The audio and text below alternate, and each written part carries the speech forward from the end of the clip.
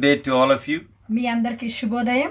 I bring you greetings in the name of our Lord and Savior Jesus Christ. యేసుక్రీస్తు వారి నామం పేరట్ల మీ అందరికీ శుభములు. Nice to be with you all and study God's word. మరి ఒక్కసారి మీ అందరికి ముందు వచ్చి దేవుని వాక్యం చదువుకోవడం చాలా సంతోషంగా ఉంది. Welcome one, welcome all. మీ అందరికీ ఇక్కడ ఆహ్వానము. So now before we study God's word, let us pray. మనం దేవుని వాక్యం చదువుకునే ముందు ప్రార్థించుకుందాం. Please close your eyes with me. మనందరం కళ్ళు మూసుకున్నట్లయితే ప్రార్థన చేసుకుందాం. Merciful, kind and loving Heavenly Father, కృపగల దేవా దయగల మా తండ్రి, we thank you for your grace and mercy upon us. ప్రభువా మీ దయకి కృపకి మా పట్ల మీకు ఎన్నో వేల వందనాలు. Forgive us, cleanse us, make us whole. మా పాపలమని క్షమించిన తండ్రి, మమ్మల్ని పరిశుద్ధులుగా చేయండి తండ్రి. As we study your words, give us understanding by the leading of your Holy Spirit. ప్రభువా మీ పరిశుద్ధాత్మ మాతో ఉంచి మమ్మల్ని నడిపించి మీ వాక్యం మేము చదువుకునే భాగ్యం మాకు దయచేయండి. In Jesus' name I pray. యేసుక్రీస్తు వారి పేరిట పట్లాడి వేడుకుంటున్నాం తండ్రి. Amen. Okay, so we are going to examine what is happening on earth today. మనం ఈ రోజు ఈ భూమి మీద ఏం జరగనున్నాయో మనం తెలుసుకుందాం. So to find out what's happening on earth today, we have to go back in time. ఈ భూమి మీద గానీ ప్రపంచం మీద గానీ ఇప్పుడు ప్రస్తుతం ఏం జరుగుతుందో మనం తెలుసుకోవాలంటే మనం కొంచెం వెనక్కి వెళ్ళి చూడాల్సి ఉంది. So we need to go back to before man was created. ఇక్కడ ఈ ప్రపంచంలో ఈ భూలోకంలో మానవుడు పుట్టక ముందు మానవుడిని మనం దేవుడు సృష్టించక ముందు ఏం జరిగిందో మనం తెలుసుకోవాలి. So we need to go and see what happened in heaven. పరలోకంలో అప్పుడు ఏం జరిగిందో మనం తెలుసుకోవాలి. So to find that out, we can read from the Bible to understand what was happening in heaven before man was created. దేవుడు మానవుని సృష్టించక ముందు పరలోకంలో ఏం జరిగినదో మనం తెలుసుకోవాలంటే మన బైబిల్ గ్రంథం చదవాలి. So we'll go to Ezekiel chapter 28. మనం ఎజెకియేలు 28వ అధ్యాయం చదువుకుందాం. And we'll look at verse 14. మనం 14వ వచనం చదువుకుందాం. And verse 14 says this. ఈ 14వ వచనం ఇలా చదువుతూ ఉన్నది. And thou art the anointed cherub that covereth, and I have set thee so. Thou wast upon the holy mountain of God, and thou hast walked up and down in the midst of the stones of fire. ఎజెకియేలు 28:14 వచనం. అభిషేకము నొందిన కెరూబువై యొక్క ఆశ్రయం అనగా నీవుంచువి, అందుకే నేను నిన్ను నియమించితిని, దేవునికి ప్రతిష్ఠింపబడిన పర్వతము మీద నీవుంచువి.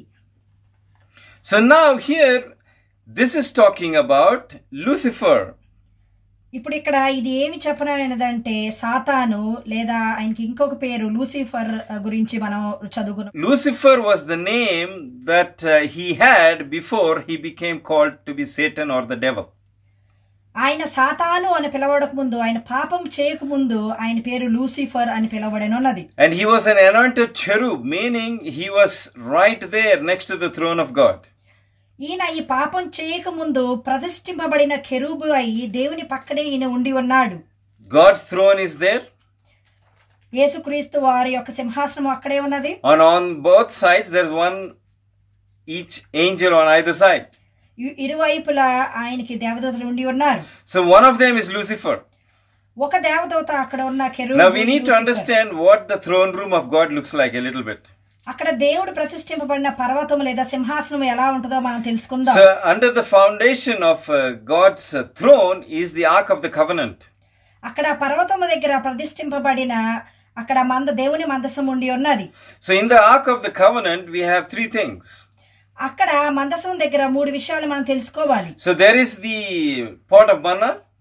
అక్కడ దేవుడు ఇశ్రాయేలీ ప్రజలకు ఇచ్చిన ఆహారము మన్నా అక్కడ ఉన్నది. And there is Aaron's rod which budded.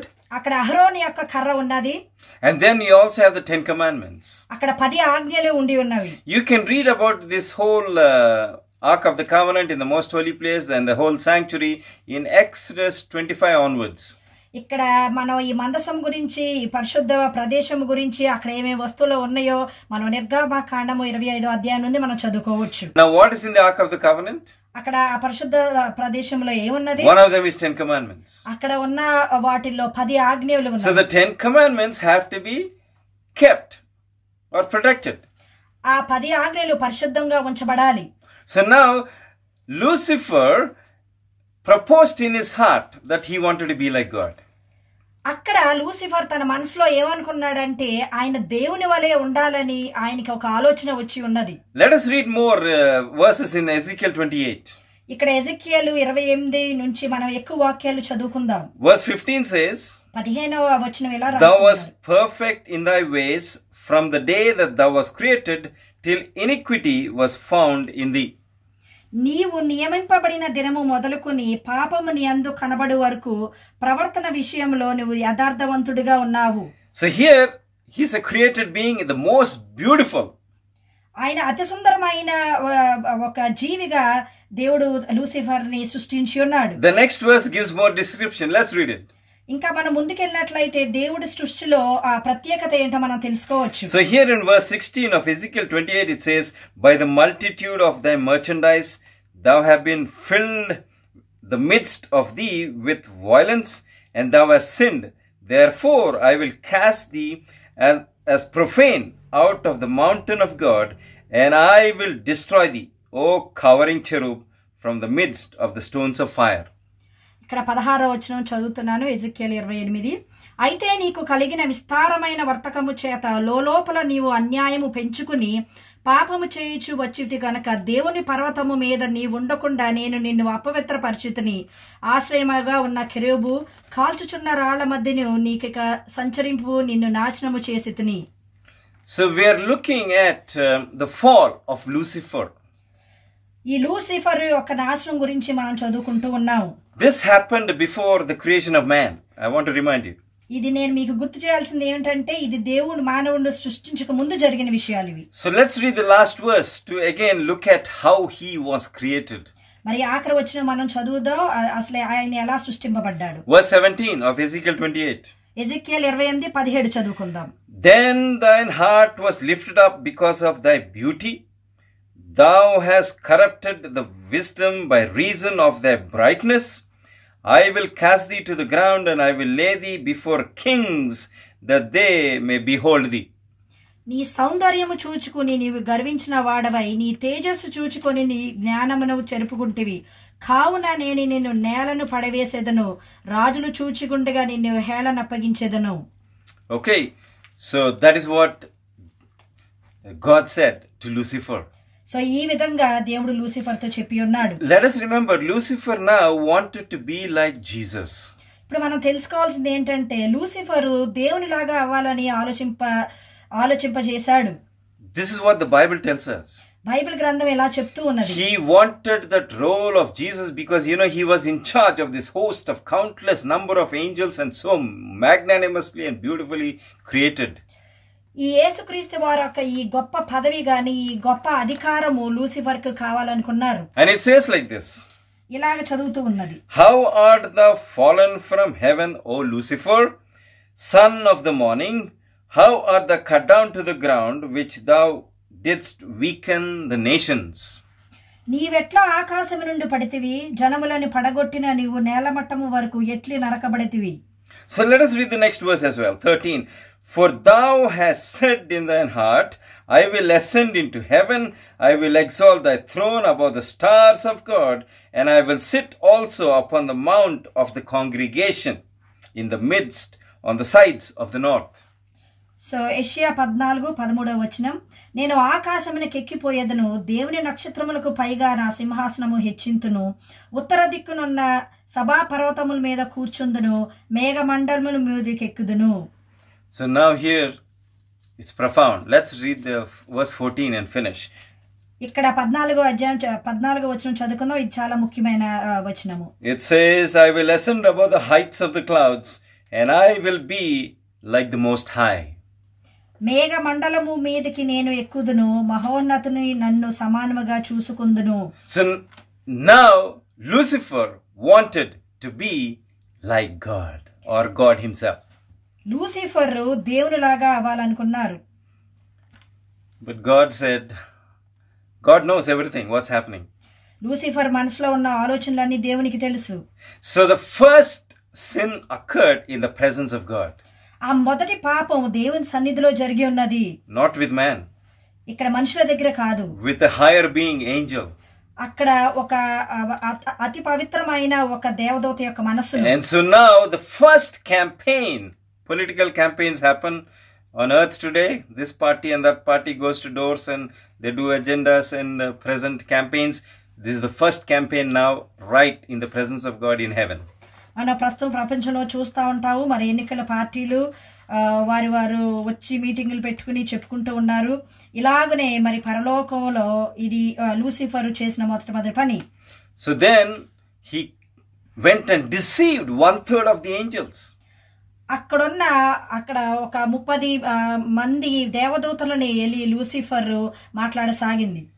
1/3 joined him. అక్కడ ఉన్న ఈ మూడో వంతులో ఉన్న దేవదూతలందరూ లూసిఫర్ తో ఏకీభవించారు. I was just imagining what he would have said.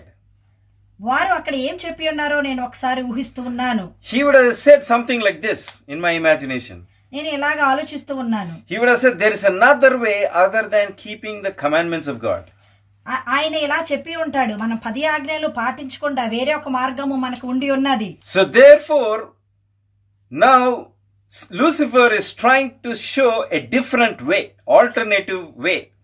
కానీ లూసిఫర్ ఇక్కడున్న ఈ మూడో వంతు దేవదూతలకి వేరేలాగా సూచింపజేస్తూ ఉన్నది. So therefore now let us see what the account in the Bible says, how many angels were cast down to this earth along with Lucifer after the campaign.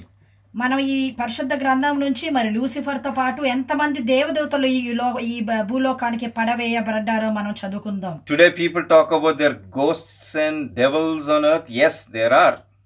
మనం దెయ్యాల గురించి భూతాల గురించి మాట్లాడుకుంటాం, మరి అవి ఉన్నాయా అంటే మరి ఉన్నాయి. Because the Bible says, yes, they were cast down to this earth. ఎందుచేతనంటే మరి ఈ దేవదూతలు పరలోకం నుంచి వాళ్ళు వెలగొట్టబడి ఉన్నారు. So let's go to Revelation chapter 12. మనం ప్రకటన గ్రంథం 12వ అధ్యాయం చదువుదాం. Revelation chapter 12. ప్రకటన 12వ అధ్యాయం. So now let us read verse 3. 12:3. Yeah? And it says, and there appeared another wonder in heaven, and behold, a red great dragon, having 7 heads and 10 horns and 7 crowns upon his head. So ప్రకటన 12:3. ఇదిగో ఎర్రని మహాఘట సర్పము, దానికి 7 తలలు 10 కొమ్ములు ఉండెను, దాని తలల మీద 7 కిరీటములు ఉండెను, దాని తోక ఆకాశం నక్షత్రములు 3వ భాగము విడిచి వాటిని భూమి మీద పడవేసెను. So verse 4, it says, and his tail drew the 3rd part of the stars of heaven, and did cast them to the earth, and the dragon stood before the woman which was ready to be delivered, for to devour her child as soon as it was born. ప్రకటన 12:4 దాని తోక ఆకాశ నక్షత్రములలో 3వ భాగము నీడ్చి వాటిని భూమి మీద పడవేసెను. కననై ఉన్న ఆ స్త్రీ కనగానే ఆమె శిశువుని మృంగివేయవలెనని ఆ ఘట సర్పము స్త్రీ ఎదుట నిలిచి ఉండెను. The stars of heaven are the angels. ఆ నక్షత్రములు ఈ దేవదూతలతో సమానం. So we just read that 1/3 are cast down to this earth. మనం ఇక్కడ చూసినట్లయితే ఈ ఒక వంతు ఇప్పుడు 3 భాగాలు ఉన్నట్లయితే దాంట్లో ఒక భాగము ఈ దేవదూతలు ఈ భూమి మీదకి పడవేసి ఉన్నారు. The dragon is another term for Lucifer, Satan now. ఈ లూసిఫర్ కి ఇంకో పేరేంటంటే ఘట సర్పము. Yes, so therefore now you see the first war happens in heaven. ఈ మొదటి యుద్ధం పరలోకంలో జరిగి ఉన్నది. And then you can, if you read this whole chapter, you see that the war was happening in verse 7 now, Revelation chapter 12. మనం ఇక్కడ చూసినట్లయితే ప్రకటన 7లో ఈ యుద్ధం ఇంకా జరుగుతూనే ఉన్నది. So here in verse 7 it says, and there was war in heaven. Michael and his angels fought against the dragon, and the dragon fought and his angels. అంతటా పరలోకమందు యుద్ధము జరిగెను, మిఖాయేలును అతని దూతలను ఆ ఘట సర్పముతో యుద్ధము చేయవలెనని ఉండగా. All this is happening before the creation of this earth and man. ఈ భూమి మరియు మానవుని సృష్టించక ముందు ఇదంతా జరిగి ఉన్నది. So this is the great controversy that began before man was created. ఇది మహా సంఘర్షణ, ఈ భూమి మరియు మానవుడు పుట్టక ముందే జరిగిన మహా సంఘర్షణ. So here you see that Satan and his angels fought. So the first war that ever happened in the universe happened in the presence of God and with God. ఈ ఘట సర్పములు తర్వాత ఈ ఘట సర్పముతో ఉన్న దేవదూతలు ఈ మొదటి యుద్ధము పరలోకమందు చేసి ఉండిరి. So now the genealogy of life began. ఇప్పుడు మనం ఇక్కడ ఈ భూమి మీద ఉన్న మన ప్రాణం గురించి తెలుసుకుంటూ ఉందాం. We read in Ezekiel chapter 28. Ezekiel 28లో మనం చదువుకున్నాము. And we learned that God was telling, I will set you before kings. అక్కడ ఎజెకియల్ ఏం చెప్తాడు, నేను రాజుల ముందు మిమ్మల్ని ఉంచి ఉంటాను. If you remember, that's what we read. If you want, you can go back and read, but we will not read for want of time. So మీరు కావాలంటే మళ్ళీ వెనక్కి వెళ్ళి చదవచ్చు. ఎజెకియెల్ 28వ అధ్యాయము. So who are these kings? ఈ రాజులు అనగా ఎవరు? Who are these kings? ఎవరో మీకు తెలుసా ఈ రాజులు? You and I can be king. మీరు నేను కూడా రాజుగా ఉండొచ్చు. I am born in a poor family. I am not from a king's lineage. నేను ఒక పేద కుటుంబంలో పుట్టాను. నేను రాజుల కుటుంబంలో పుట్టలేదు. But I can be a king. కానీ నేను రాజుగా ఉండొచ్చు. How? ఎలాగా? When Jesus comes. మరి దేవుడు మరి రెండోసారి వచ్చినప్పుడు. When Jesus comes, this great controversy is going to come to an end. దేవుడు మళ్ళీ భూమి మీదకి రెండోసారి రానై ఉన్నప్పుడు ఈ మహా సంఘర్షణ అంతమవుతూ ఉన్నది. So he is going to finish Satan. అప్పుడు ఆయన సాతాను నాశనం చేయను. So then he's going to take all those who he determined to be worthy to enter the kingdom with him. మన పరిశుద్ధులందరినీ ఆయన తనతో ఈ రెండో రాకడలో వచ్చినప్పుడు మనం తీసుకెళ్తారు. And Jesus himself will put the crown on our heads. ఆయన తన కిరీటమును మన శిరస్సుపై ఉంచుతారు. And judgment is going to be given to the people who go with him. ఆయనతో వెళ్ళే ప్రతి వారికి తీర్పు తీర్చబడును. Let's read this and find out.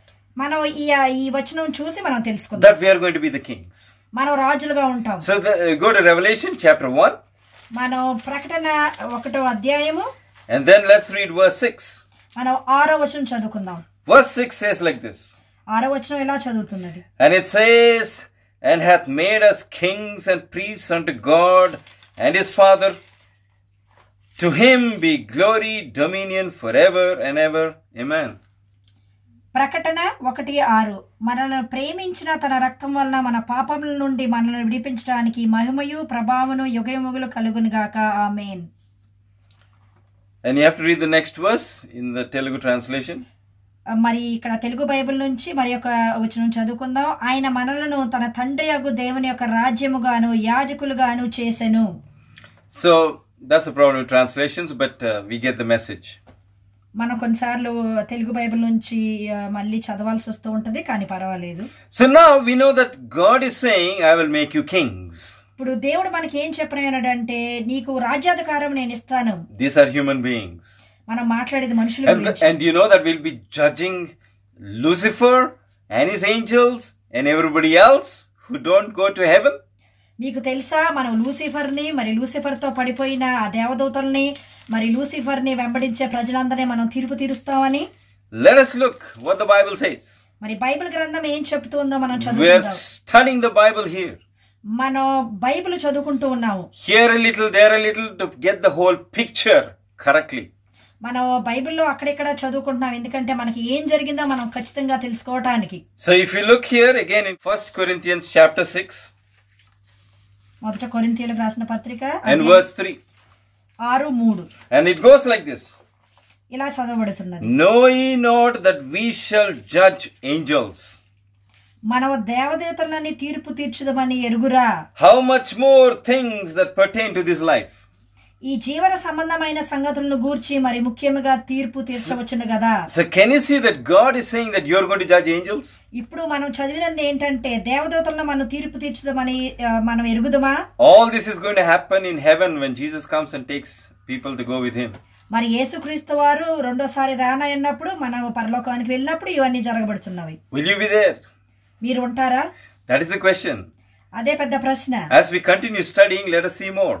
మనం ఇలా చదువుకుంటాం, మనం ప్రారంభించినప్పుడు ఇంకా ముందుకు వెళ్దాం. So God is trying to put a third party to judge between himself and Lucifer or Satan today. మరి దేవుడు లూసిఫర్ కి మరి తనకి ఒక మూడొక మనిషిని తీసుకొచ్చి ఆ తీర్పు గురించి చెప్పనై ఉన్నారు. So now he's setting up the jury system or the judicial system. ఇప్పుడు మనం చూసినట్లయితే ప్రపంచంలో ఈ కోర్టులు న్యాయాధిపతులు ఎలా ఉంటారో మరి అలానే పోల్చి ఉన్నది. I don't know in some countries how it is, but in the western countries you have a jury. మరి వేరే అక్కడ దేశాల్లో ఎలాగుంటుందో నాకు తెలియదు, కానీ మరి ఇక్కడ పాశ్చాత్య దేశాల్లో మాత్రం ఒక న్యాయాధిపతి వారి సంఘం ఉంటది. So the jury will investigate and pass the judgment. The judge will only execute the judgment. అక్కడ ఏం జరగనున్నదంటే మరి ఇక్కడ ఆ న్యాయాధిపతులు అందరూ వారు అవి అన్ని అక్కడ ఉన్నాయన్ని పరిశీలనకు తీసుకున్న తర్వాత మరి జడ్జి గారు అక్కడ న్యాయాధిపతి గారు తీర్పును తీరుస్తారు. So now you can read about this in Deuteronomy chapter 19 that God sets up a jury system. ఆ దినవృత్తాంతములో మీరు చదవచ్చు దేవుడు మరి న్యాయాధిపతమైన ఈ ప్రక్రియని చూపిస్తారని. We are not going to go and read that. It's a long passage to understand the whole context. మరి అదంతా మనం చదవాలని లేదు ద్వితీయోపదేశ కాండంలో, కానీ మీరు చదవచ్చు. So Deuteronomy 19, remember, and go and study afterwards. మరి 19వ అధ్యాయము మీరు చదవచ్చు. So there God is setting up, if two people have a problem, they should be taken in front of a third person. అక్కడ దేవుడు ఏం చెప్పనారంటే ఇద్దరు వ్యక్తులకి ఏదైనా సమస్య వచ్చినట్లయితే వారు మూడో వ్యక్తి ముందుకి వెళ్లాల్సి వచ్చింది. And that is the jury system that God established. ఆ న్యాయపరమైన సమస్య అక్కడ తీర్పు తీర్చడానికి అదే ఒక అవకాశము. Why? ఎందుకని? God is love. ఎందుకంటే దేవుడు ప్రేమాస్వరూపుడు. So now so many questions, let us examine quickly. చాలా ప్రశ్నలు ఉన్నాయి మనకి, మనం తొందరగా చదువుకుందాం. So why did God not destroy Lucifer when the first thought came to him that he wants to be like God? మరి లూసిఫర్ తన మనసులో ఈ మొదటి పాపం చేసినప్పుడు మరి దేవుడు లూసిఫర్ ని ఎందుకు నాశనం చేయలేదు? God is love. దేవుడు ప్రేమాస్వరూపి. He wanted to give Lucifer an opportunity to confess, repent and ask forgiveness and get back to what he was meant to be. మరి దేవుడు లూసిఫర్ కి ఒక అవకాశం ఇచ్చి చూడాలని తన మారు మనసు పొందడానికి. So now Lucifer did not do that.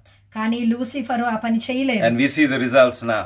కానీ ఇప్పుడు దాని పరిహారంగా ఇప్పుడు ఏం జరుగుతున్నదో మనం చూస్తూ ఉన్నాం. Another question. ఇంకొక ప్రశ్న. Why did God not destroy Lucifer and his angels before they were cast to this earth? మరి లూసిఫర్ ని తన వెంబడించిన దేవదూతల్ని నాశనం చేయకుండా ఈ భూమి మీదకి పడవేయక ముందు దేవుడు ఎందుకు వారిని నాశనం చేయలేదు? Same answer. మళ్ళీ అదే జవాబు. God is love. దేవుడు ప్రేమాస్వరూపి. Gracious. దయామయుడు. Merciful. ఆయన క్షమాభిక్ష చెప్పి kind. ఆయన మంచి హృదయం కలిగిన వారు. But a just God. కానీ ఏదైనా సరే న్యాయపరంగా వెళ్ళే దేవుడు. So now let us see what God is doing. ఇప్పుడు ప్రస్తుతం దేవుడు ఏం చేస్తూ ఉన్నారో చూద్దాం. He has to get these kings into the role play that he's saying. ఆయన చెప్పబడే ఈ రాజుల్ని ఈ కార్య మధ్యలో తీసుకురావాలనుకుంటున్నారు. So now these kings have to be created. So మరి ఈ రాజులు అనబడేవారు మరి సృష్టింపబడాలి. And now the creation of man happens. So ఈ సమయమనే మరి మానవుని దేవుడు సృష్టించి ఉన్నాడు. So before God created man, he had to create the environment for this man to live. మరి ఈ మానవుని సృష్టించక ముందు ఈ మానవుడు నివసించడానికి మరి ప్రతి ఒక్కటి దేవుడు సృష్టించి ఉండాలి. So therefore you see that this creation process, the 7 days of creation. మరి ఈ సృష్టి అనేది మరి 7 రోజుల్లో జరిగినది. So now God the first 4 days created the environment for this life on earth. మరి మొదటి 4 రోజులు దేవుడు ఏం చేసి ఉన్నారంటే మరి ఈ సృష్టికి సంబంధించిన ఈ పరిసరాలని దేవుడు సృష్టించి ఉన్నాడు. I can tell you about the creation, but I would recommend you study if you don't know or you don't remember. నేను చెప్పగలను మీకు, కానీ మరి మీరు సొంతగా చదువుకున్నట్లయితే అది చాలా బాగుంటుంది. Because if you go into too many details, we can't get the essence of the message. మనం వేరే విషయాలు చదువుకున్నట్లయితే ఏం చెప్పాలనుకున్నామో మనం చదువుకోలేము. So then the next 3 days he creates life. మిగతా 3 రోజులు సృష్టి ప్రాణాన్ని సృష్టించి ఉన్నారు. Starting with the animal like kingdoms.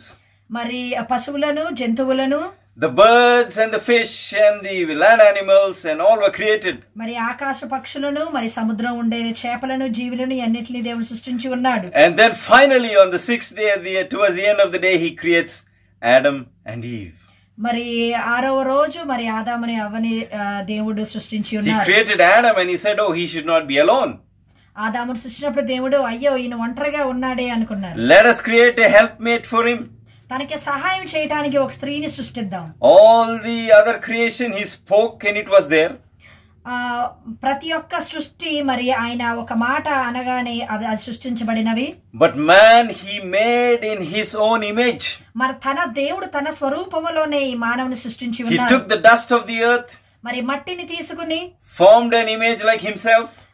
దేవుని యొక్క స్వరూపములో ఆ మట్టితో ఒక బొమ్మను చేసి and then he breathed into the nostrils. ఆయన తన పరిశుద్ధాత్మని మానవునిలోకి ఊది ఉన్నారు. And it became a living soul. ఆయన మనుషుడు ప్రాణం పోసుకుని ఉన్నారు. That is Adam. అదే ఆదాము. How did he create Eve? మరి అవను ఎలా సృష్టించారు? Put Adam to sleep. మరి ఆదామును నిద్రలోకి పంపి Took a rib out of Adam. ఆయన పక్కటి ఎముకములో నుండి ఒక ఎముకని తీసుకుని created Eve. మరి అవని సృష్టించారు. Bone of bone and flesh of flesh. మరి ఆ బోన్ ఆయన ఎముకలో ఎముకో గాని మరి శరీరంలో శరీరం గాని అది పోల్చబడి ఉన్నది. That is what he did, so that man and woman are inseparable, and he created the marriage, the union of the male and the female, the man and woman. మరి పురుషుల్ని స్త్రీలని ఇదే విధంగా మరి మన వివాహాన్ని కూడా దేవుడు ఇదే విధంగా సృష్టించి ఉన్నారు. So now then immediately the very next day he said day of rest. మరియు 7వ దినం మరి దేవుడు విశ్రాంతి దినంగా ప్రకటించి ఉన్నారు. It's called the Sabbath. మరి సబ్బాతు దినం. Amazing. ఎంత ఆశ్చర్యం. So the first day Adam and Eve spent time with God. వారిని సృష్టింపజేసిన తర్వాత మొదటి రోజు ఆదాము అవ్వలు ఈ విశ్రాంతి దినాన్ని దేవుడితో గడిపి ఉన్నారు. So now Lucifer knows who the kings that are going to judge him. ఇప్పుడు లూసిఫర్ తనను తీర్పు తీర్చే రాజులు ఎవరో తనకు తెలిసి ఉన్నది. So therefore he says, I'm going to do something. అప్పుడు ఆయన మనసులో నేను ఏదో చేస్తాను అనుకున్నారు. So for example, if there's a case somebody put against you, మన మీద ఎవరన్నా ఒక ఫిర్యాదు చేసినట్లయితే, and if you know who the juror is going to be for your case, అక్కడ మన తీర్పు తీర్చడానికి అక్కడ న్యాయాధిపతి ఎవరో మీకు తెలిసినట్లయితే, or the judge who is going to deal with your case, అక్కడ ఉన్న న్యాయాధిపతి ఎవరో మీకు తెలిసి ఉన్నట్లయితే, what you would want to do, you'll try and go and see how you can influence the case to be in your favor. మరి వెళ్ళి మీరు ఆ న్యాయాధిపతిని మంచిగా చేసుకుని మరి ఆ తీర్పుని మీకు అనుకూలంగా ఆయన చెప్పే విధంగా మీరు ప్రయత్నిస్తూ ఉంటారు. So now Lucifer goes after this kings. మరి ఈ భూమి మీద ఉన్న ఈ రాజులు అదే ఆదాము అవ్వ కోసము మరి లూసిఫర్ ప్రయత్నిస్తూ ఉన్నది. And therefore now the temptation comes in the Garden of Eden. అక్కడే మరి పాపము మరి అక్కడ వచ్చి ఉన్నది. And you see that Eve is now tempted. అక్కడ అవ్వ శోధింపబడినది. Sin comes to this earth. అప్పుడు పాపము ఈ భూమి మీదకి వచ్చి ఉన్నది. We are going to study more about this. మనం ఇంకా ముందు వచ్చే వారంలో మనం దీని గురించి ఇంకా చదువుకుందాం. Let us close for today. మరి ఈ రోజుకి మనం ముగించుకుందాము. Let us pray. మనం ప్రార్థించుకుందాం. We'll study more. మనం ఇంకా ముందుకి చదువుకుందాం. Please close your eyes. కళ్ళు మూసుకున్నట్టు ప్రార్థన చేసుకుందాం. Mighty God, King of the universe, ఈ ప్రపంచాన్ని భూలోకాన్ని సృష్టించిన ఘనమైన యెహోవా తండ్రి, Creator, we thank you for these words of revelation. సృష్టికర్త మరియు ప్రకటన గ్రంథంలో చెప్పిన నీ వాక్యానికి మీకు ఎంత వందనాలు నా తండ్రి. Give us understanding and help us to prepare to meet you when you comest in the clouds of heaven. ప్రభువా, ఈ వాక్యంని మేము అర్థం చేసుకుని ప్రభువా మీ రెండుసార్లు వచ్చినప్పుడు మేము సిద్ధంగా ఉండే భాగ్యాన్ని మాకు దయచేయండి ప్రభువా. In Jesus' name I pray. యేసుక్రీస్తు నామములో బతిలాడి వేడుకుంటున్నాం తండ్రి. Amen. ఆమేన్.